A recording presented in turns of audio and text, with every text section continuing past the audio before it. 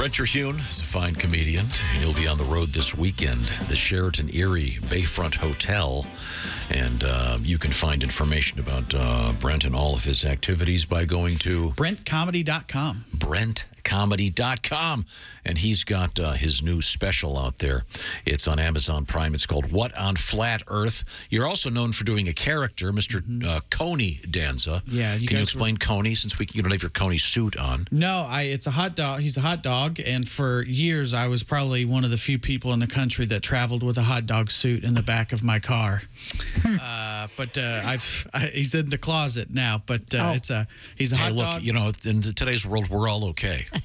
He can love whoever he wants to love. Yeah. It's okay with me. He's a hot dog, and that was one. I haven't done the character very often, but I was listening on the drive-in. You guys were talking about Coney Danza, so you know it's all food jokes. Like you'd say, growing up, my dad was one of those guys that had a stick up his ass. Granted, he was a corn dog, but come on.